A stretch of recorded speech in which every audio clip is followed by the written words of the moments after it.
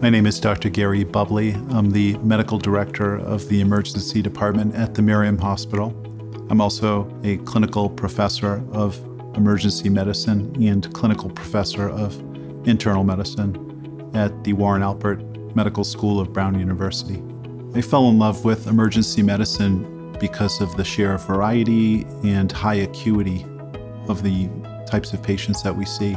We see patients that come in with strokes, heart attacks, trauma, down to minor lacerations or ankle sprains. And that provides a very interesting work day for me. I really do enjoy working with the whole team here, particularly the nursing staff here at the Miriam Hospital is outstanding and extremely collaborative. I always want to make sure patients here at the Miriam Hospital Emergency Department receive, the best quality clinical care that we can deliver to them, the most comprehensive clinical care we can deliver within the time frame that we have.